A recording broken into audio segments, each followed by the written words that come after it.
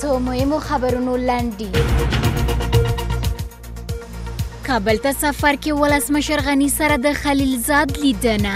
د امریکا سفارت وایي د سولې خبرې حساس پړاو ته رسیدل یو د ډیرو لیدلوریو اورېدو ته اړتیا ده.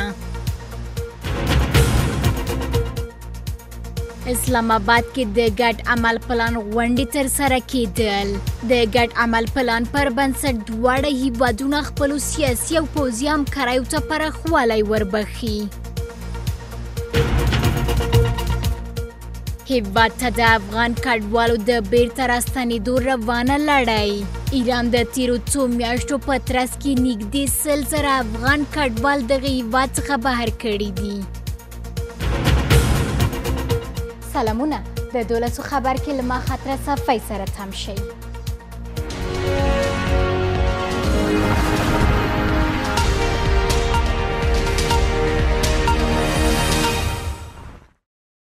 اوس هم بشپړ خبرونه او شننې.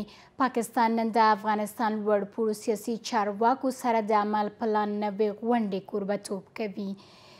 د دغه هیواد بهرنیو چارو وزارت اعلان کړی چې د عمل پلان نوې غونډه له 15 میاشتني ځنډ وروسته نن په اسلام آباد کې بیا ځلې پیل شوه. د غونډه کې افغانستان څخه د بهرنیو چارو وزارت سیاسي مرستیال ادریس زمان او پاکستان څخه د دغه هیواد بهرنیو چارو وزارت مرستیال سهیل محمود ګډون کوي. له دې مخکې د افغانستان دولت له پاکستانه غوښتي و د دغې غونډې له ترسروي مخکې د دواړو هیوادونو د دیني عالمانو غونډه ترسره کړي، خو په ظاهره پاکستان ورته لومړیتوب نه دی ورکړی. دواړو هیوادونو د تیر زیږدیز کال مې میاشت کې د دواړو هیوادونو ګډ عمل پلان باندې هوکړه وکړه او د دغې هوکړې وروسته کابل او اسلام آباد کې 2 غونډې ترسره شوې. د ګډ عمل پلان پر بنسټ دواړه هیوادونه خپلو سیاسي او پوځي همکاریو ته پراخوالی وربخي او د پولو امنیت ټینګښت او ترهګرۍ پر وړاندې مبارزه کې یو بل سره همکاري کوي او دغه راز د خپلو هیوادونو امنیت ښه والي لپاره خپل استخباراتي اطلاعات سره شریکوي. د دغې غونډې بل بحث به د پاکستان فضا له لارې د کابل ډیلي هوایي لارې بیا ځلې پرانیستل کېدل وي چې د روان زیږدیز کال فبرورۍ میاشت کې د پاکستان پر خاورې د هند د هوایي برید وروسته تر اوسه تړلې پاتې وي.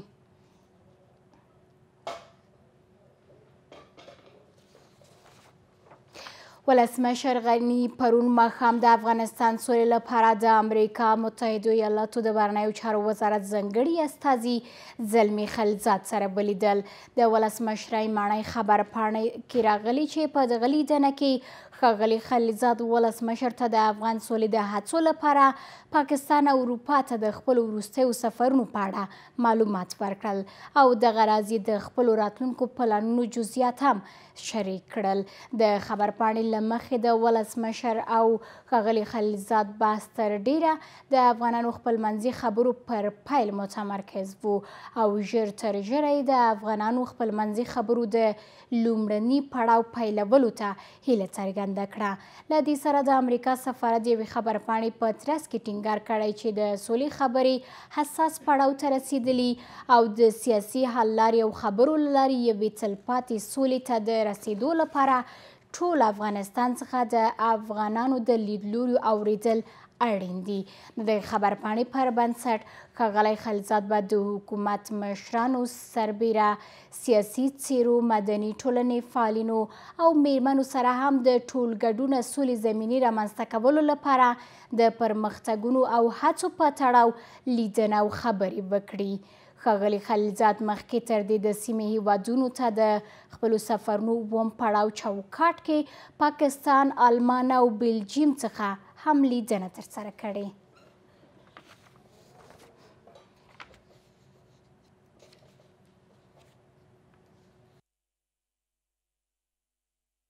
د حکومت مخالفین په لوی لاس او په سره غیر پوځیان په نښه کوي. یوناما وایي د حکومت مخالفو عناصرو روژه میاشت کې ځای پر ځای شویو چاودیدونکو توکو څخه په ګټنې ملکیان یې په عمدي توګه په نښه کړي دي چې په ترڅ کې پلازمینه کې 100 ملکیانو ته مرګ ژوبله اړول شوې ده. له دې سره غزني کې سیمه ییز چارواکي وایي چې طالبانو پورې اړوند اروپکو یو زده کړیال چې د اختر په ورځو کې د خپلې کورنۍ لیدنې ته تللی و د راستنېدو پر مهال د لارې په اوږدو کې په ډزو ویشتی. د دغه موضوع په تړاو چمتو شوی رپورټ به راتلونکو څو شیبو کې خپور کړو، خو مخکې تر هغه د سولې روانو هڅو او هیواد کې د ملکیانو پر مرګ ژوبلې د رامنځته شویو اندېښنو په تړاو به د بشري حقونو سازمان مشر لالګل لال سره لنډه مرکه ولرو. مننه ښاغلی لال چې وخت مو راکړی په داسې مهال چې لا هم هیواد کې جګړه روانه ده او د دغې جګړې مرګ ژوبله ملکیانو ته هم اړول کیږي او ترهګر او په ځینو مواردو کې ویل کیږي چې د هیواد امنیتي ځواکونه هم ملکیان په نښه کوي. آیا اړینه ده چې باید سوله وشي؟ د لوی څښتن تعالی په نامه باندې سوله اولی که آخري وي د جګړې د پای ټکی چې دی هغه سوله ده او جګړه ټول عمر دوام هم نه کوي. البته خاص شرایطو باندې یا د خاصو مغرضو غوښتنو او موخو دپاره جګړه ادامه کوي. که موږ دې ته وګورو چې د افغانستان جګړه څومره پیچلې ده، همدغونه د صلح خبرې هم پیچلې دي. څنګه چې د جګړې دوه اړخونه دي چې یو په کور دننه اړخ د جګړې دی، یو د کور نه بهر د هیواد نه بهر د جګړې اړخ دی چې هغه مغرض هیوادونه دي یا د سیمې او د همسایه هیوادونو شومې موخې دي په هیواد کې جګړې ته ادامه ورکړل شوې ده. همدغسې د سولې په راوستلو کې او د سولې په خبرو کې همدغسې دوه اړخونه لري چې یو کورنی اړخ دی او بل بهرنی اړخ دی. که موږ دې ته راشو چې په کور دننه باندې خو موږ سره په دې باندې ونه توانېدلو. د 40 کلونو کې چې موږ د سولې خبرې تجربه کړي دي همیشه هم په درېمګړو باندې تکیه کړې ده او همیشه موږ ته چې دلته صلح راوړې ده هغه درېمګړو راوړې ده او د درېمګړو صلح همغه یو نتیجه ده چې همیشه یې پایله نه ده درلودلې، یعنې موقتي صلح، یعنې موقتي صلح ده. نو په دې وجه باندې که په خپل منځ کې موږ خبرې وکړو پرته د درېمګړي نه، نو موږ کولی شو چې په متداوم او دایمي صلح ته ورسیږو. هغه ځکه چې د افغانانو ترمنځ خبرې چې کومې دي هغه به د هغه خبرو نه چې درېمګړی په دې کې ښکته پورته کیږي د هغې نه به ډېرې ښې وي. که موږ اوس دې ته فکر وکړو چې د سولې خبرې ضد و نقیض روانې دي، تاسو وګورئ په خپله د خلیلزاد خبرې ضد و نقیض دي. کله چې دوی د طالبانو سره دا شپږ پړاوه خبرې کړي دي، په دې کې یو مثال یې زه راخلم. د مثال په توګه باندې دوی د طالبانو نه دا تضمین اخلي چې افغانستان به بیا د ترهګرۍ مرکز نه ګرځېږي، د همسایه هیوادونو د نړۍ دپاره به د ګواښ ځاله نه ګرځېږي، یعنې د ترهګرۍ دپاره به مرکز نه ګرځېږي. آیا خلیلزاد چې دا خبرې هغې ته کوي دا خو په دې معنا ده چې دوی طالبانو ته وخت سپاري او افغانستان طالبانو ته بیرته سپاري. د بلې خوا نه چې دلته افغانستان ته راشي، دلته ولسمشر یا د حکومت چارواکو ته وایي چې دا ځل به موږ د صلح خبرې په دې باندې متمرکز وي چې افغانان پکې ښکیل شي او هلته پاکستان ته چې لاړ شي هلته بیا هم داسې خبرې کوي چې هلته بل رنګ خبرې کوي. که هندوستان ته لاړ شي هلته بل رنګ خبرې کوي. چې آیا د خلیلزاد په اعصابو کې فرق راغلی دی او یا د دوی دغسې مانوري اجرا کوي چې د هغې سره همغسې حالات رامنځته کړي لکه خدای مکه د 90 لسیزې په شان باندې. دې ته پام سره چې ګواکې که د سولې په خبرو کې لوبه هم روانه وي، تاسو څه فکر کوئ د منځګړو پر هڅو هم وسلوال مخالفین یا طالبانو ډله خبرو ته چمتو شوي نه دي څو راشي کینی افغانانو ترمنځ خپلمنځي خبرې البته حکومت سره ترسره کړي؟ اوس څنګه شونې ده چې له درېمګړي پرته ښکېلې خواوې سره کینی او دغه ستونزه هواره کړي؟ ګوره که طالبان په مجموع کې مخالفین او جمع طالبان هوښیار اوسیږي او د تیرو تجربو دغونه تجربې چې زموږ په مخ کې تېرې شولې هغه تاریخ چې ژوندی په مخ کې پروت دی د هغې نه باید طالبان زده کړه وکړي د هغې نه باید دوی درس واخلي ځکه عین مانوري او عین فارمولې چې وي د مجاهدینو په وخت کې هم تکرارېدلې چې د مجاهدینو به هم نه غوښتل چې د ډاکټر نجیب او یا د خلکیانو پرچمیانو سره خبرې وکړي دوی به ویل چې موږ تاسو د شورویانو غلامان یې تاسو د شورویانو ملګري یې نو موږ ځکه تاسو سره خبرې نه کوو موږ ستا د بادار سره خبرې کوو عین فارموله طالبان اوس استعمالوي او طالبان دا خبره کوي د افغان حکومت ته چې تاسو د امریکایانو یا د غربیانو ګوډاګیان یې او موږ ځکه تاسو سره خبرې نه کوو موږ د هغې سره خبرې کوو دا درسته ده چې خبرې باید د دواړو اړخونو سره وشي خو مهمې خبرې چې کومې دي هغه باید د افغان حکومت او د افغانانو سره وشي که چیرته همدغه فارموله تکراریږي او بیا همدغسې چې ډاکټر نجیب به ویل چې راځئ په بیت الله شریف کې سره خبرې وکړو تاسو اوس ګورئ چې نن طالبان او مجاهدین چې 14 کاله دي 14 کاله دي کمونیزم د فلسفې په خلاف جګړه وکړله 1 میلیون شهیدان ورکړل 1.5 میلیون معیوبین ورکړل آیا ټول افغانستان وران شولو د کومې دغه دپاره وران شو آیا هغه طالبان چې د مجاهدینو او پاټکیانو پسې راپورته شوي وو او جنګ یې وکړو دنیا خلک پکې ووژل شول دنیا ښځې نارینه پکې مړه شو نو طالبان به اوس ولس ته یا د هغه کونډو یتیمانو ته کوم ځواب وایي هغه مجاهدین به هغه کونډو رونډو ته کوم ځواب وایي چې دوی نن لاړل د کرملن د سویري لاندې هلته کېنستل خبرې کوي او هر یو کوشش کوي هم مجاهدین کوشش کوي او هم طالبان کوشش کوي چې د روسانو سره اړیکې تر بل هر چا غښتلې کړي چې آیا عرض کوم چې آیا دغه مجاهدینو او دغه طالبانو دا کوشش کوو ډاکټر نجیب هم په څه باندې مړ کړ آیا د افغان حکومت او د کمونستانو پر وړاندې باندې دا اوږده مبارزه او مسلحه مبارزه د څه دپاره وکړله چې دومره خلک مهاجر کړه در په درم کړه په نورو ملکونو کې نن هم په ایران او پاکستان کې موږ غلامان یو دغلته چې کوم خلک مړه شو بې کوره شول ملک وران شو آیا د کومې موخې دپاره وران شو د دوی نه به څوک پوښتنه کوي باید د دوی نه پوښتنه وشي چې آیا تاسو که نن د لیلند د سویر لاندې د مجسمې د سویر لاندې تاسو خبرې کوئ آیا هغه یتیم او هغې کونډې ته او هغې مور بورې ته به تاسو کوم ځواب ورکوئ ولسمشر سره د خلیزات په لیدنه کې پر د افغانانو پر خپل منځي خبرو هم ټینګار شوی چې باید ژر تر ژره دې پیل شي خو اوس افغانستان کې ټولو اقشارو ته هغسې ونډه د سولې په هڅو کې ورکړل شوې څو د سولې بستر وغوړول شي ګوره موږ همیشه ما په دې خبره باندې ټینګار کړی هغه څوک چې د سولې تضمین کولی شي هغه څوک چې په سوله کې رغنده رول لوبولی شي هغه خاموش اکثریت دی هغه درېمګړې خوا ده چې هغه ولس دی د ولس سره هیڅوک مشوره نه کوي د ولس نه هیچا پوښتنه ونه کړه چې ته کوم قسم سوله غواړې آیا ته مجاهد غواړې آیا ته د موجوده حکومت غواړې آیا ته طالب غواړې چا د ولس نه پوښتنه کړې ده خو همدغسې صلح خو یو لوی لګښت سره یوه لویه جرګه رامنځته شوه د حکومت په وینا چې د ولس په خوښه چې لویه جرګه رامنځته شوله د لویې جرګې تصمیمونه ټول ولیده په هغې باندې باید عمل وکړي په دې خاطر باندې چې د ولس نه پوښتنه نه کیږي همیشه د بهر نه بهر کې صلح کیږي او هغه په ولس باندې تحمیل کیږي نو همغه وي چې پایله نه وي تاسو وکته د جنیوا صلح تاسو وکته د بن صلح تاسو وکتله د رباني او د ګلبدین حکمتیار ترمنځ تاسو صلح وکتل کومې وی نتیجه ورکړله نو په دې خاطر باندې چې ولس پکې ګډون نه لري موږ د هغه خلکو چې د سولې په خبرو کې رغنده رول لري او ښکته پورته کیږي پکې هغه باید په نظر کې ونیسي چې تیرې تجربې بیا تکرار نه کړي په افغانانو باندې او ولس نه پکې پوښتنه وشي چې آیا څوک غواړي ولس نه طالب غواړي نه د حکومت غواړي او نه مجاهد غواړي ولس بې طرفه خلک غواړي په پام کې ونیول شي څو روانو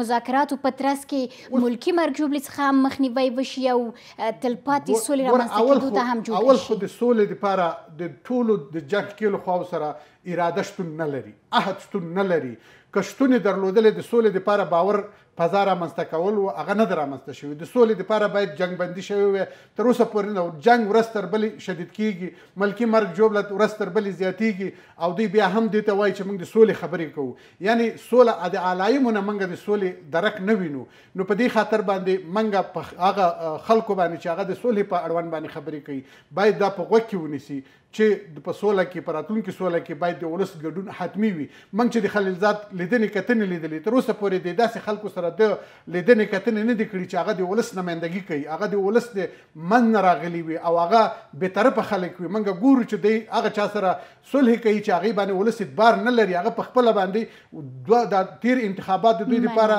ښه بېلګه وه چې دوی ونه شو کولی چې ولس نه رایه واخلي او پارلمان ته لاره پیدا کړي یا بل داسې ولسي لوی جرګې ته لاره پیدا کړي. نو په دې خاطر باندې موږ په ملګرو ملتونو باندې غږ کوو چې لاس په کار شي. موږ د امنیت په شورا باندې غږ کوو چې لاس په کار شي. زموږ دپاره بهترینه مرجع همدغه ده که دا د سولې خبرې وي. موږ د هغه چا په لاس باندې سوله نه غواړو چې هغه په افغانستان کې شومې مخې لري لکه پاکستان، امریکا وغیره نور هیوادونه. د بشري حقونو سازمان مشر لالګل لالش نه مننه کوربدان او اوس هم له ژمنې سره سم په مرابولم چمتو شوي رپورټ ده. علي هغه مسل چې بیا په خپل ټولګي ته ستون نشي. 25 کلن ځوان چې د خپلې کورنۍ د لیدنې لپاره د اختر په ورځو کې مالستان ته تللی و. د غزني سیمه ییزو چارواکو په خبره طالبانو وړمه ورځ علي چې غوښتل یې کابل ته بیرته راستون شي د غزني قیاق په سیمه کې له موټر ښکته او تر ډزو لاندې ونیوه. د غزني ولایتي شورا یو شمېر غړي وایي چې طالبانو 3 تنه د علي د لارې ملګري هم له ځانه سره وړي دي. از موتر 4 تن را پایان میکنن. از میان از این 4 تن 1 تن از اینا را به شهادت میرسانه که به نام علی جاوید است و محصل بر حال پانتون کابل است. این را به شهادت میرسانه. 3 مرمی با اصابت 3 مرمی اینا را به شهادت میرسانه. اما 3 تن دیگری از اینا را هم با خود میبرن. طالبان اینا را در یک محل نامعلوم انتقال میتن. روز گذشته یک جسد در ساحه شهرک شهرستانی و مربوطات حوزه اول امنیتی توسط پلیس دریافت کرده بود که در جریان تحقیقات مدیریت مبارزه با جرایم جنایی قماندانی ولایت غزنی جسد متذکره را به اسم علی جاوید فرزند براتلی باشنده ولسوالی مالستان که در پانتون کابل محصل بوده تثبیت کرده. په ورته وخت کې بیا په کابل کې د ملګرو ملتونو د دفتر مرستیالی هم وایي چې د حکومت مخالف وسلوال په قصدي او په پوهاوي سره غیر پوځیان تر خپل بریدونو لاندې راولي. د دې سازمان د شمیرو له مخې د دولت مخالف وسلوالو د روژې په میاشت کې یوازې پلازمینه کې 100 ملکي وګړي وژلي دي. د ملګرو ملتونو ځانګړی استازی هم وایي چې دا ډول بریدونه د بشریت سره په ټکر کې دي. په نړیوالو قوانینو کې ټول ښکېلې خواې ملکي وګړو باندې له قصدي بریدونو منع شوي دي. دغه کړنې جنګي جرمونه دي او ښایي د بشریت پر وړاندې جنایت وبلل شي. د جګړې هیڅ لوري لپاره ملکي وګړو باندې هیڅ توجیه شتون نه لري. ملکي وګړي هیڅکله باید موخه ونه ګرځي. بلخوا بیا د دې سازمان په خبرپاڼه کې ټینګار شوی دی چې دا اداره د افغانانو په مشرۍ د سولې غوښتونکي دي تر څو جګړه پای ومومي. ایران د تیرو څو میاشتو په ترڅ کې نږدې 100,000 افغان کډوال دغه هیواد څخه بهر کړي دي. د کډوالو او بیرته راستنېدونکو چارو وزارت وایي چې ایران پر افغان کډوالو وروسته له هغې فشار زیات کړی چې پر دغه هیواد د امریکا بندیزونو هم زیاتوالی موندلی. د دغه وزارت په وینا 15,000 افغان کډوال هم وروسته له هغې چې پر ایران بندیزونه زیات شول په خپلې خوښې دغه هیواد څخه ووتل او افغانستان ته راستانه شول. اوس مهال ایران د نږدې 2 میلیونه افغان کډوالو کوربهتوب کوي چې د ایراني چارواکو په وینا ډیری یې سند نه لري او په غیر قانوني توګه دغه هیواد کې ژوند کوي.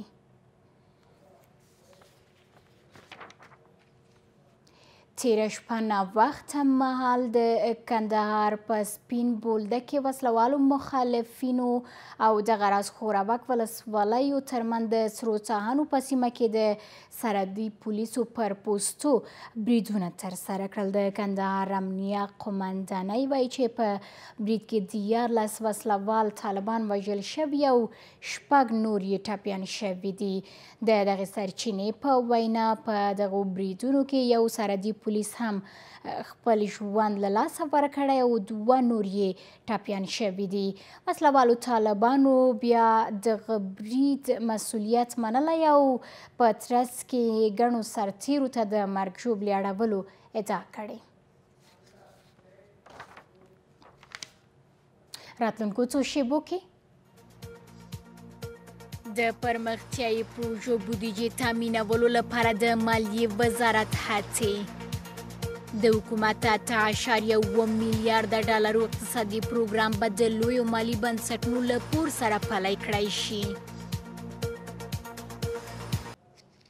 د خبرونو دوام د مالیې وزارت د 8.7 میلیارډ ډالرو اقتصادي پروګرام پلی کېدو لپاره لویو مالي بنسټونو څخه پور اخلي. د مالیې وزارت سرپرست وایي چې په دې تړاو یې د 4 هیوادونو پرمختیایي بانکونو سره لومړنۍ خبرې پیل کړې دي او ډېر ژر به د پور ترلاسه کولو لپاره د آسیا پرمختیایي بانک سره هم خبرې وکړي. دغه وزارت وایي د دغه اقتصادي پروګرام لومړنۍ کڅوړې پلی کېدو سره به افغانستان په کال کې 1 میلیارډ ډالر ترلاسه کړي. د تمیم شهیر د رپورټ پښتو شوې بڼه. ځان بسیاینې ته د رسېدو لپاره اقتصادي خپرونه د افغانستان حکومت له لوري تر لاس لاندې نیول شوې ده. د دې خپرونې په لومړي پړاو کې ښایي چې 8 میلیارډ او 900 میلیون ډالره د کرکیلې، انرژۍ او د کور جوړولو په برخه کې پانګونه وشي. په دې خپرونه کې د خصوصي برخې لپاره 3 میلیارډ ډالر اټکل شوي دي او پاتې نورې پیسې بیا د مالیې وزارت له لوري د پور په ډول ترلاسه کیږي. د یاد وزارت سرپرست وایي چې د اړتیا وړ پور لپاره د اسلامي توسعې بانک، د اماراتو توسعې صندوق، کویت او سعودي عربستان سره په دې برخه کې لومړنۍ خبرې شوي دي او ډیر ژر به د چین، آمریکا، اروپا و همدارنګه د آسیا توسعه بانک سره خبرې پیل شي. در این صحبت‌های مقدماتی است که انا برای اولین دفعه علاقه از اونها رو جذب کنیم که در افغانستان سرمایه‌گذاری کنن و ریسکایی که در افغانستان است این ریسک‌ها رو ما چین و میتونیم که دفع کنیم. آیا با کدام از این ما باید بیمه بگیریم؟ د مالیې وزارت وایي چې د پیسو وجې صندوق په 15مه غونډه کې افغانستان د پروژو د عملي کولو لپاره د پور اخیستو لپاره اجازه ترلاسه کړه. اولین بار است که افغانستان میتونه در چوکات ازی یک تعداد قرضه های را هم در باز پروژه های انکشافی خود داشته باشه. چون تا حال افغانستان جمله یک از کشورهای حساب میشد که صندوق وچی بین‌المللی به اجازه را به افغانستان نمیداد. له دې سره جوخت د مالیې وزارت د عامه او خصوصي برخو پانګونې په اړه هم خوښي څرګندوي. د مالیې وزارت سرپرست هیله څرګندوي چې تر 2 راتلونکو میاشتو پورې د 98 پروژو په ګډون د باغدارې برېښنا، د جمهوریت روغتون او د ننګرهار ولایت د لمریزې برېښنا چې 1 میلیارډ ډالر لګښت لري داوطلبۍ ته وړاندې شي چې په دې برخه کې به عامه او خصوصي برخې پانګونه ترسره کړي. فعلا ما در این ظرف یک تعداد پروژه دیگر تقریبا 8 پروژه مهمه امکان سنجی ازی تمام شده و در آینده نزدیک ما ان شاء الله در ظرف 1 تا 2 ماه به داوطلبی خواهد رفت و این پروژه را اسمشان خدمت شما تقدیم میکنم. یکیش پروژه شفاخانه جنا و جمهوریت با سرمایه‌گذاری در حدود 60 میلیون دلار آمریکایی خواهد بود. د مالیې وزارت د نویو پروژو پلي کولو موخه د افغانستان ځان بسیاینه ده، خو په دې برخه کې افغانستان د نړیوالې ټولنې مرستو ته اړتیا لري. که څه هم ناټو په نوي مورد کې د بروکسل په ناسته کې ژمنه وکړه چې له 2040 میلادي کال وروسته به هم د افغانستان پوځیانو سره خپلو مرستو ته دوام ورکړي. د ګمرکونو ډیری کارکوونکي له زورواکانو او مافیایي کړیو سره په اړیکه کې دي. مشرانو جرګه ټینګار کوي چې د هیواد ګمرکونه او بندرونه باید د مافیایي کسانو له شتون څخه چې د بهرنیو اسعارو په قاچاق کې لاس لري پاک کړی شي. د مرکزي بانک مشر او د مالیې وزارت مرستیال هم مني چې د هیواد بندرونو او ګمرکونو کې دولتي کارکوونکي مافیاو سره اړیکې لري. د افغانۍ په وړاندې د ډالرو بیې بېسارې لوړوالي د مرکزي بانک او مالیې وزارت چارواکو په ښه د مشرانو جرګې ته ورسوله. د مرکزي بانک مشر، د مالیې وزارت مرستیال او د کورنیو چارو وزارت چارواکي له افغانستان څخه بهرنۍ هیوادونو ته د ډالرو قاچاق کېدو په اړه د مشرانو جرګې عمومي غونډې ته ورغوښتل شوي دي. مرکزي بانک د افغانۍ په وړاندې ډالرو بیې لوړېدل د هیواد په سرحدونو کې د ډالرو قاچاق، هوایي ډګرونو کې قاچاق او په هیواد کې سیاسي بحران او ناامني له عواملو څخه بولي. د مرکزی بانک مشر په گمرکونو او سرحدی پولو کې د چارواکو د گوښه کېدو غوښتنه کوي. اگر ما بتونیم این کسایی که در سرحدات هستند در کل دنیا برای 5 سال کستم باشه اینا تبدیل میشن در 3 ماه 4 ماه از این تیکه‌داری به این که بیاره بکشیم هر زورمندی که از بس از کافی گرفتن بکشین اینا را برن کسای دیگه برن اینا را اگر در جبهات روانه میکنن حداقل در خانه خود بشینه پولهای را که به دست آورده با اونا ساعت خود تیر کنن. د مالیې وزارت چارواکي بیا د هیواد له زورمندانو سره د ګمرکونو د کارکونکو د جوړجاړي څخه خبر ورکوي. وایي چې په ګمرکونو کې د تغییراتو او بدلونونو په مقرراتو کې به دا ماده هم په پام کې ونیول شي. موږ په ګمرک کې پخواني داسې مامورین یا اوسني داسې مامورین موږ لرو چې هغه د اشخاصو د زورواکانو یا د زورمندانو یا د مافیا له طریقه مقرر شوي دي او هغوی هغه کارونه چې کوي هغه د دولت په نفع باندې نه کوي، هغوی خپل بادارانو ته تعهد لري. مشرانو جرګه هم په سوداګریزو بندرونو او ګمرکونو کې د جدي اصلاحاتو راوستلو غوښتونکي شول او ټینګار کوي چې په پولو کې باید د فساد مخه ونیول شي. راتلونکو څو نورو شیبو کې د ملاتړ نوم لیکنې درېیمه ورځ د نوم لیکونکو پیکه ګډون. پلازمینه کې د نوم لیکنې یو شمېر مرکزونو کې تر اوسه یو کس هم نوم لیکنې لپاره مراجعه نه ده کړې. تر دې د مولتن پاتې کېدن نړۍ مننه د رای کارونکو ملاتړ نوم لیکنې لومړۍ ورځو کې پلازمینه کې د نوم لیکنې یو شمېر مرکزونو کې هیچا هم مراجعه نه ده کړې. له دې سره غزني کې د رای کارونکو د نوم لیکنې بهیر هم د دغه ولایت یو شمېر اوسیدونکو د اعتراض له امله پیل شوی نه دی او ټاکنیز توکي یوازې د دغه ولایت 2 ولسوالیو ته لیږدول شوي دي. له دې سره هممهاله د ټاکنو یو شمېر څارونکي بنسټونه ټینګار کوي چې د ټاکنو خپلواک کمیسیون نه دی توانېدلی راتلونکو ټاکنو کې د درغلي څخه د مخنیوي لپاره اغیزمن ګامونه پورته کړي. د ټاکنو خپلواک کمیسیون مسؤلین ټینګار کوي چې د نوم لیکنې بهیر به درغلیو او د رای کارونکو خیالي د نوملړ څخه لرې ترسره شي. د امان فرهنګ د رپورټ پښتو شوې بڼه. د ولسمشرۍ ماڼۍ د ټاکنو لپاره د تقویتي نوملړ 3مه ورځ. په دې مرکزونو کې د وګړو شتون ډېر کم تر سترګو کېږي. په ځینو محلونو کې تر اوسه پورې هیڅ یو کس نوم لیکنه نه ده کړې. دې وضعیت د دې محلونو کارکونکو لپاره د مطالعې زمینه هم برابره کړې ده. که څه هم دا پروسه تقویتي نوم لیکنه ده، خو د هغو کسانو لپاره زمینه ده چې له بهرنۍ هیوادونو څخه راستانه او یا هم په تازګۍ سره 18 کلن ور پوره کړی وي، نو کولی شي چې خپل نومونه په دې ټاکنو کې ثبت کړي. خو د ټاکنو خپلواک کمیسیون له لوري د عامه پوهاوي په برخه کې کمزوری مدیریت د دې لامل شوی دی چې ښاریان په دې پروسه بې باوره شي. خو په ټاکنو څارونکو بنسټونه بیا ټینګار کوي چې د ټاکنو خپلواک کمیسیون نه دی توانېدلی چې د روڼتیا لپاره عملي ګامونه پورته او د درغلیو نه مخه ونیسي. خدا نخواسته نشه که در بعضی از حالات و بعضی از مناطق رقم مشارکت رایدنگان باز هم خیالی و تجویدی ترتیب شود، چون مکانیزم‌ها بسیار شفاف نیست. در قسمت نظارت متاسفانه که نهادهایی که دیگه عرصه باید کار بکنن تمویل و حمایت نشدن. خو د ټاکنو خپلواک کمیسیون وایي چې د هیواد ډیری ښاریانو په تېرو ټاکنو کې نوم لیکنه نه ده کړې او یا هم په تازګۍ سره هیواد ته راستنه شوي وي او یا 18 کاله عمر پوره کړی وي، کولی شي په دې پروسه کې نوم لیکنه ترسره کړي. بل خوا بیا د ټاکنو خپلواک کمیسیون ټینګار کوي چې وګړو د ثبت ادارې په مرستې سره به په دې پروسه کې تکراري نومونو مخنیوی ترسره کړي. قبلا ما ثبت نام کردیم، تصحیحات هم داخل کمیسیون ما انجام دادیم.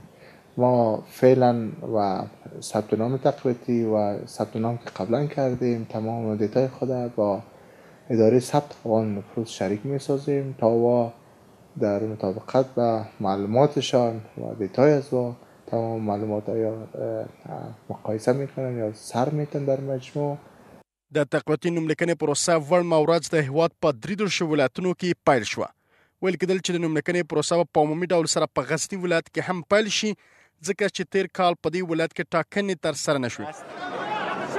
نو اوس هم داسې اعتراضونه پیل شوي چې باید په دې ولایت کې نوم لیکنه پیل نه شي. د ټاکنو خپلواک کمیسیون وایي چې ټاکنیز مواد د دې ولایت یوازې 2 ولسوالیو ته تر اوسه رسېدلي دي. پر دغه موضوع به د ټاکنو خپلواک کمیسیون د ویاندوی دفتر سرپرست ذبیح الله سادات سره لنډه مرکه ولرو. مننه ښاغلی سادات چې وخت مو راکړی. په پیل کې یو شمېر داسې مرکزونه هم په همدغه پلازمینه کې شتون لري چې ان یو کس هم ورته مراجعه نه ده کړې د نوم لیکنې لپاره. البته لامل یې څه دی؟ ډیره زیاته مننه کوم. زه هم تاسو ته ستاسو تخنیکي همکارانو او قدرمن لیدونکو ته خپل سلام وړاندې کوم. لکه څنګه چې تاسو پوهیږئ د تیر ولسي جرګې ټاکنو دپاره ټاکنو خپلواک کمیسیون د لومړي ځل لپاره د رای ورکوونکو لیست چمتو کړو. ثبت نام پر اساس هغه واقع ترسره شوله. په اوس کې اړتیا د دې ولیدل شوله تر څو تقویتي ثبتنام تر نامه لاندې موږ هغه چا ته چانس ورکړو چې هغوی نوی قانوني سن پوره کوي 18 کلن کېږي او یا هم د بهر څخه خپل هیواد ته راستنیږي هغوی باید په دغه ملي پروسه کې ګډون وکړي د خپلې خوښې نومان ته رایه ورکړي په دې اساس باندې دوی باید نوملیکنه ترسره کړي د جاوزای اخبارګولې له 18 نیټې څخه دغه پروسه پیل شوې ده او هغه کسان چې دوی په تېرو ټاکنو کې ګډون نه دی کړی دوی به دا ځلې په راتلونکو ټاکنو کې د ګډون په موخه باندې په دغه پروسه کې دوی خپل نومونه ثبتوي هغه څه چې د تشویش وړ موضوع ده د خلکو کمرنګه ګډون د واقعا د تشویش وړ موضوع ده اما بیا هم انشاءالله په راتلونکو څو ورځو کې چې پاتې دي د ثبت نام لپاره وبلیدل شي چې څومره کسان په دغه پروسه کې نوملیکنه کوي په افغانستان کې یو غلط فرهنګ دغه هم دی چې موږ او تاسو همیشه هره پروسه چې آخر کېږي به د خلکو ګڼه ګوڼه او بیروبار پر هغې باندې زیاتېږي د پروسې په سر کې هغلته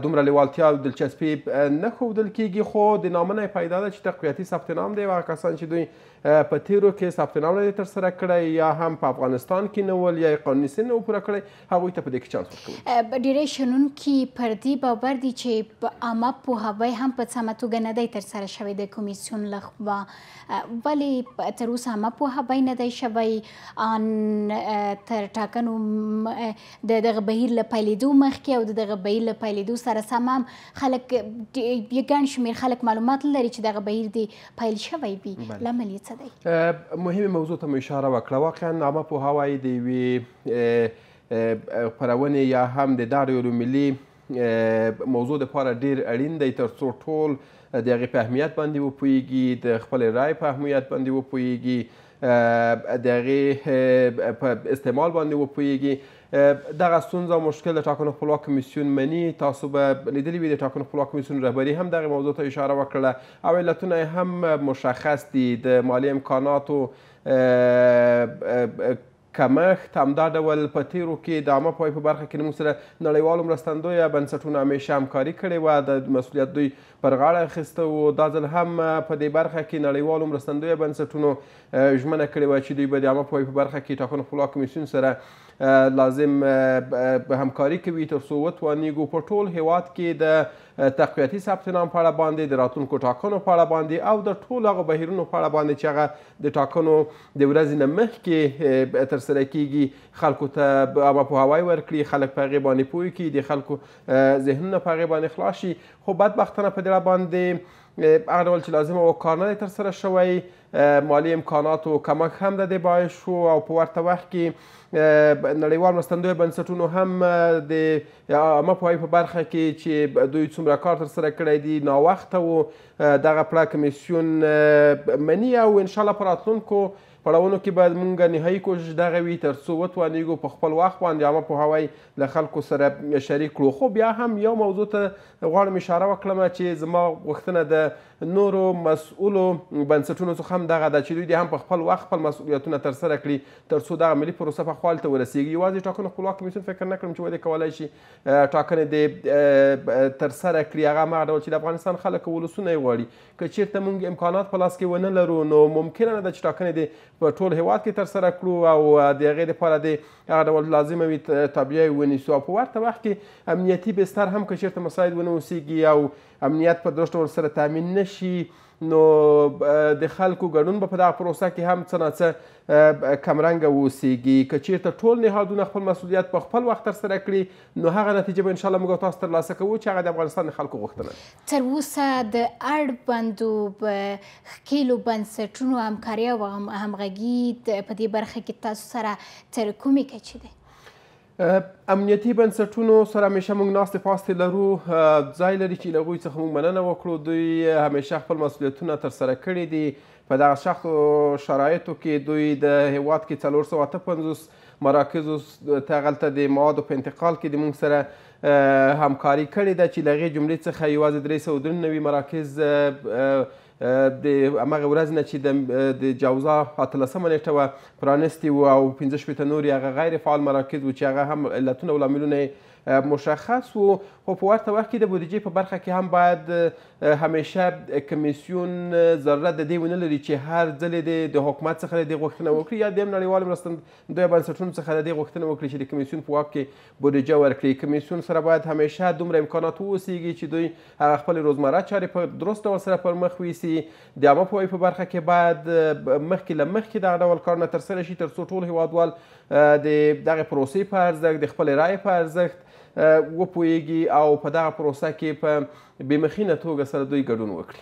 له دې سره څنګه چې یادونه مو وکړه پرته له شکه چې بودیجه له نورو بنسټونو له خوا حکومت او نړیوالې ټولنې له خوا تامینېږي او وروسته له هغه بیا پر بنسټ عملیاتي چارې د ټاکنو کمیسیونو نه پر غاړه لري.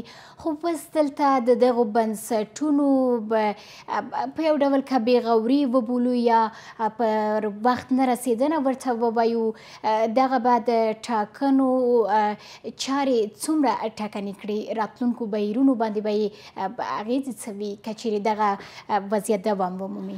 زموږ غوښتنه خو دغه ده چې نور دې خدای نه کړي چې موږ دې په کوم بل پروګرام کې همدغسې ځنډ رامنځته شي او په هغه په ټوله پروسه باندې د منفي سیوری وغوړوي. لکه څنګه همدا اوس چې تاسو پوهېږئ موږ د تقویتي ثبت نام په مراحلو کې یو. په دغه وخت کې ضرورت د دې دی چې تر څو ټول هیوادوال باید په دې باندې پوه شي چې تقویتي ثبت نام یعنې څه او کوم مراکزو ته دوی باید مراجعه وکړي. بله چې پیل شوی دی او څه ډول پیل شوی دی او په ورته وخت کې د ټول نمایندانو مسؤلیت هم همدغه دی چې دوی هم باید د خلکو سره دغه موضوعات دوی هم شریک کړي. د عامه پوهاوي په برخه کې دوی هم نه یوازې یک ټاکنو خپلواک کمیسیون ته دوی لاس تر زنې نه کیني چې هر څه باید ټاکنو خپلواک کمیسیون ترسره کړي. دوی د هم خپل مسؤلیتونه ادا کړي. په ورته وخت کې موږ نورو پروګرامونو باندې هم کار ترسره کړو تر څو دغه عامه پوهاوي په برخه کې نور کوم بنسټونه او کوم کسان مسؤلیت لري څو عامه پوهاوی ترسره کړي د نوې په پښو درول شوې دیموکراسۍ پیاوړتیا لپاره څو خلک که وس نوملیکنه ونه کړي پرته له شکه چې د ټاکنو پر ورځ به هم رایې کاروونکي ډېر کم وي؟ بلې کله چې یو څوک د خپلې رایې په ارزښت باندې پوه شي هغه په هر ډول شرایطو کې دې ته حاضرېږي تر څو ولاړ شي خپله نوملیکنه ترسره کړي او د ټاکنو په ورځ باندې هم د خپلې خوښې نومان ته رایه ورکړي تر څو راتلونکي کلونه چې دی په هماغه هېواد کې ژوند کوي خپل مسؤلیت یې ادا کړی وي خپل وجدان ته هم خجالت ونه اوسېږي او داسې یو انتخاب وکړي چې خپل ځان خپله کورنۍ او خپله ټولنه هم د هوساینې خواته دعوت کړي. نو دغه د یو هر هیوادوال مسؤلیت دی. په ورته وخت کې موږ د ټاکنو خپلواک کمیسیون رهبري د علماو سره د ښځو چارو وزارت سره هم ګڼ شمېر ناستې ترسره کړي دي. دوی څخه هم غوښتنه دغه کړې ده چې په کلو بانډو کې هغلته له خلکو سره د ټاکنو د اهمیت په اړه باندې د دغه پروسو د اهمیت په اړه باندې د خلکو سره خپل نظریات شریک کړي او د خلکو نه غوښتنه دې وکړي چې په دغه پروسو کې دوی ګډون او په وروستي مورد کې د غزني برخلیک به څنګه شي څنګه چې تر اوسه هم په دغه ولایت کې یوازې 2 ولسوالیو ته یې په حساس توکي رسېدلي او خلک پر دې ټینګار کوي چې که چیرې پارلماني ټاکنې ترسره نه شي نو دوی به اجازه ورنه کړي څو هېڅ یو بهیر د ولسمشریزو ټاکنو ترسره شي او پیل شي. بدبختانه همدغه موضوع ته چې تاسو اشاره وکړله واقعیت همدغه څه دی. همدا اوس هم په غزني کې موږ 240 مرکزونه د دې دپاره پرانیستي وو تر څو په ټول غزني کې خلک راوځي ثبت نام ترسره کړي ځکه د غزني کې ثبت نام تقویتي ثبت نام نه و بلکې په تېرو کې هم ثبت نام نه و ترسره شوی او هغلته باید چانس ټولو ته ورکړل شوی وی تر څو دوی په دغه پروسه کې ثبت نام وکړي. تر دې دمه پورې فقط 2 ولسوالیو ته چې هغه جاغوري مالستان دي هغې ته مواد انتقال شوي دي. امنیتي بنسټونو ژمنه کړې چې پاتې مراکزو ولسوالیو ته به هم دوی مواد انتقالوي اما هغلته خلک تر ډېره بریده پورې دې مانع شوي دي چې دغه پروسه د هغلته پلي شي. د موږ غوښتنه د ټولو غزني ولایت د اوسېدونکو څخه دغه ده چې پرېږدئ دغه پروسه هغلته پر مخ ولاړه شي. که چېرته دغه پروسه شاته پاتې کېږي لکه څنګه مو چې په تېرو ټاکنو کې زیان او تاوان یوازې د غزني خلکو ولسونو ولیدو هغه څوک همدا اوس هم د دوی استازیتوب کوي چې ممکن تر ډېره بریده پورې د غزني خلکو ولسونه هغه نه غواړي اما د قانون پر اساس باندې هماغه د دوی استازیتوب کوي. که چېرته په دغه ټاکنو کې هم دوی د دغې پروسې مخالفت وکړي یا هم مخنیوی د دې وکړي چې زموږ همکاران د ثبت نام پروسه هغلته پلې کړي د ما په نظر باندې لومړی درجه زیان او مشکل هم د غزني خلکو ولسونو ته رسیږي. د ټاکنو خپلواک کمیسیون د بایندوی دفتر سرپرست ذبیح الله سادات له شنه مننه کوربه ده. درې معترضې میرمنې چې د ولسي جرګې د ټاکنو پایلې له امله یې لاس په غذایي اعتصاب پورې کړی وې د غوښتنو څېړنې لپاره یې د ملي امنیت سلاکار له ژمنې وروسته خپل اعتصاب پای ته رسوي. حمدالله محب وړمه شپه د دغو معترضینو خیمې څخه لیدنه کې ژمنه وکړه چې حکومت به د هغوی غوښتنې وڅېړي. د 2 میاشتو راپدې خوا د ولسمشرۍ ماڼۍ او اجرایه ریاست په وړاندې د تحسن خیمې وهلي دي. هغه میرمنې چې د ولسي جرګې په لومړني نوملړ کې بریالۍ خو په وروستي نوملړ کې بیا نه دي توانیدلي چې ولسي جرګې ته لاره پیدا کړي. له دې سره چې د حکومت له لوري هیڅ ډول ځواب ترلاسه نه کړ، نو د دې میرمنو له جملې 3 تنې 3 ورځنی د نه خوړلو اعتصاب باندې لاس پورې کړ. همدارنګه ویل کېدل چې دوی به 13 ورځ یو لیک په کابل کې د ملګرو ملتونو مرستیالۍ ته هم وسپاري. خو وړمه شپه د ملي امنیت شورا سلاکار حمدالله محب د دې معترضانو خیمې ته راغی او دوی ته ژمنه ورکړه چې ټولو غوښتنو ته به رسیدنه ترسره شي. نو له همدې امله یادو 3 میرمنو خپل اعتصاب پای ته ورساو او همدارنګه د ملګرو ملتونو مرستیالۍ ته هم لیک استول ځنډولي دي. دوی ویله چې نن ملاقات د رئیس صاحب جمهور سره دی، چې رئیس صاحب جمهور سره دوی وګوري، وروسته بیا دوی موږ ته وایي چې محکمه دایره‌ای، کمیته دایره‌ای. اینا آمدن گفتن که به خواستهای شما لبیک گفته میشه، شما اعتصاب غذایی را تمام بکنید و برنامه صبحتان هم کنسل بکنید. 13 ورځ هم ډیری د ولسمشرۍ ماڼۍ سلاکاران د دې میرمنو غوښتنو اورېدو لپاره د دوی خیمې ته ورغلل. د ځانګړې محکمې رامنځته کېدل تر څو د ټاکنو د حوزو شکایتونه وڅېړي، هغه څه دي چې د میرمنو له مهمو غوښتنو څخه ویل کیږي. اگر محکمه اختصاصی ایجاد نمیشه، حداقل یک کمیته تکنیکی تخصصی ایجاد شود که حداقل همین اسناد مدارک دست داشته ما را بررسی بکنن، از نزدیک ببینن که کی کامیاب است کی ناکام است. د ولسي جرګې د ټاکنو پایلې له ډېرو ستونزو وروسته اعلان شوې. په دې ټاکنو کې د پراخه درغلیو ادعاو د ټاکنیزو کمیسیونونو کمیشنران او د دارالانشا مشران لوی څارنوالۍ ته ور وپېژندل، خو تر اوسه پورې هم د دوی دوسیو پایلې معلومې نه دي. لوی څارنوالي د میرمنو فوټبال ملي ټیم لوبغاړو جنسي ځورونې او ربړونې دوسیې په تړاو د خپلو څېړنو بشپړولو لپاره د افغانستان د فوټبال فدراسیون د پخواني مشر کرام الدین کریم د نیولو حکم ورکړی.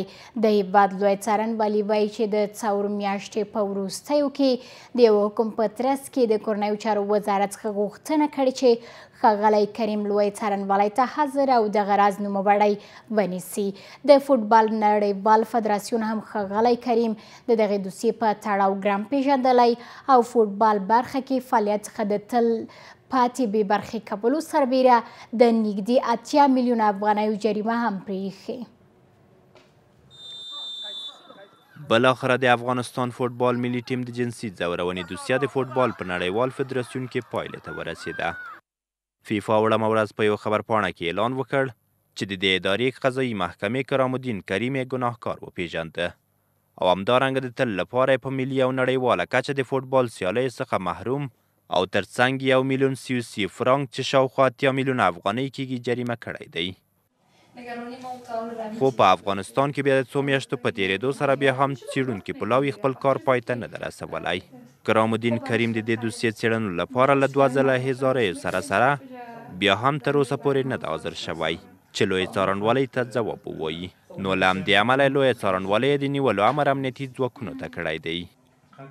هیئت موظف قضیه حدود 1 ماه قبل قرار گرفتاری رئیس فدراسیون فوتبال افغانستان صادر کرده و از ارگان‌های امنیتی کشفی خواسته که هرچه عاجل شخص گرفتار را به صفحه تحقیق حاضر بسازند.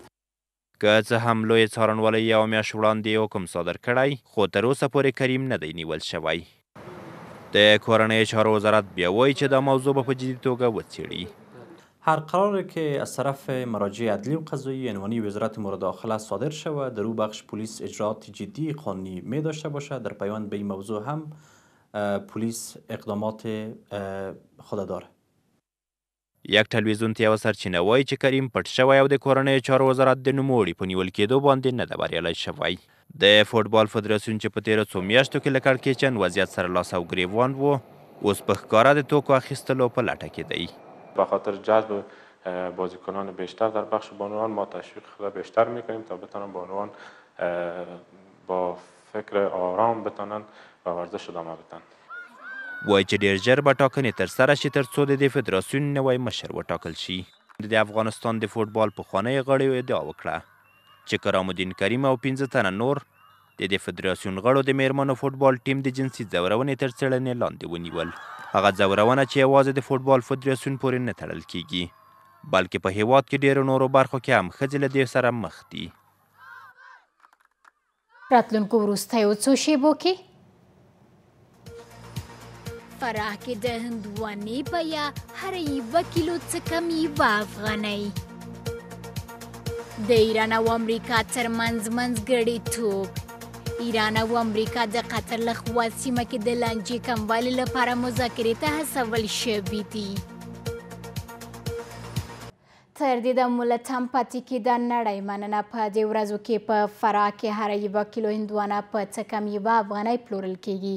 د دغه ولایت یو شمېر کروندګر وایي چې دغې بیې سره نه یوازې ګټې ته نه دي رسېدلي بلکې د لګښت نیمایي برخه یې هم ترلاسه کړې نه دي. سیمه چارواکي وایي چې دغه ولایت کې د هندوانو د حاصلاتو کچه د تیر کال په پرتله 18% زیاتوالی موندلی. بشپړ جزئیات یې په رپورټ کې.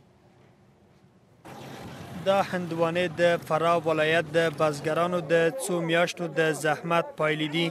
د وخت او زحمت ترڅنګ یې 100,000 افغانۍ هم د دې په هیله پرې مصرف کړي دي څو له دې میوې څخه عاید ترلاسه کړي. حاصل یې ډېر ښه خو هیلې ډېرې کمې دي. هغه لاسته راوړنې چې د بزګرانو ټولې هیلې پوره نشو کړای. په دې ورځو کې هر کیلو هندوانه په دې ولایت کې په 1 افغانۍ باندې پیرل کیږي. دولت مال دولت چیزی به تزن کی اندونه با تعلیم خارج میره کی من بعد من 50-60 روپیه فروخته میشه. ایران من در بین نمایا گاری گود مزه و تا کرده گفت مفت وقت ببر. خیلی هم زیبار میره. خیلی ما 100 من تخم هندوانه کشته از 100 من تخم ریز تقریبا 2.5 لات ما مصرف کرده. از 2.5 لات مصرف ما 1,30,000 تال نخ کرد. په دغه ولایت کې د سړو خونو نشتون هغه څه دي چې د دې کار اصلي لامل ګڼل کیږي. بزګران نیوکه کوي چې حکومت د بازارونو جوړولو او لیږد لپاره یې اسانتیا نه ده برابره کړې او نه هم په دې برخه کې کار کړی دی. من 1 روپیه کسی نم خرانه میشه بار تا بار از این روز بر دیگه روز میمونه. خب هیچ نه اینجا شرکت داره نه اینجا سرخونه داره نه حساب داره کل مردم بدبخت شد. دیگه ما از دولت تقاضا داریم که میخوام مار بخوره که پولم پیش ما میگیره. دیگه میگیم که این دولا ما باید بیرون بریه. نه که میگیم میدون بند مونده باشه باید بری بیرون خاطر از اینکه یک چیزی بشه با ما. اولوس چې دوی زحمت باسي او خلی تویوي دوی د خلکو لپاره یو حلال روزي خپل ځان د خلکو لپاره د افغانستان د ملت لپاره هغه تولیدي د دې لپاره مارکیټ هم په داخلي بازار کې هم خارجي بازارو کې د دې لپاره زمینه سازي وکړي. د سیمه‌ایزو چارواکو په خبره روان کال کې فراه ولایت کې 19,000 هکتاره ځمکه کې هندوانې کرل شوي دي او نږدې 800,000 ټنه یې حاصلات ورکړي دي. د دې ولایت د کرنې ریاست وایي چې د کابل په دروازو کې هم د بزګرانو د زراعتي توکو پر وړاندې ډېرې ستونزې راولاړې کړي دي. ناامني تر ډېر حده تاثیر لري د محصول په کاهش د قیمت کې. یعنی په حقیقت کې بعضې تجاران د نورو ولایتو څخه اوس زړه نه ښه کوي چې راسي او فراه ته ولاړ سي یو لرې پرتې ولسوالۍ ته او هلته د یو دهقان سره معامله وکړي. فراه د افغانستان یو له کرنیزو ولایتونو له جملې څخه شمیرل کیږي چې د سیمه‌ایزو ادارو د چارواکو شمیرو له مخې یوازې 10% د زراعتي توکي په دې ولایت کې مصرفیږي او پاتې نورې د هیواد بیلابیلو ولایتونو ته استول کیږي. او د هیواد له بهره هم دا چې ایران او امریکا د قطر له خوا سیمه کې د ناندرۍ کموالي لپاره مذاکرې ته هڅول شوي دي. له دې سره د آلمان د بهرنیو چارو وزیر ایران ته تللی او د جاپان لومړی وزیر هم ټاکل شوی همدې اونۍ په اترس کې تهران ته سفر وکړي. د رویټرز د رپورټ پر بنسټ د قطر د بهرنیو چارو وزیر شیخ محمد عبدالرحمن الثاني پرون په لندن کې وویل چې د دواړو هیوادونو مشران باید یوه مناسبه نیټه کې خبرو اترو ته ور ودانګي او وروستیو رامنځته شویو لانجو ته یې د پای ټکی کیږدي. خبرنامه په همدې ځای پای ته ورسېدل. له ملتیا مو نړۍ مننه. تل پاتې دې وي هیواد مې.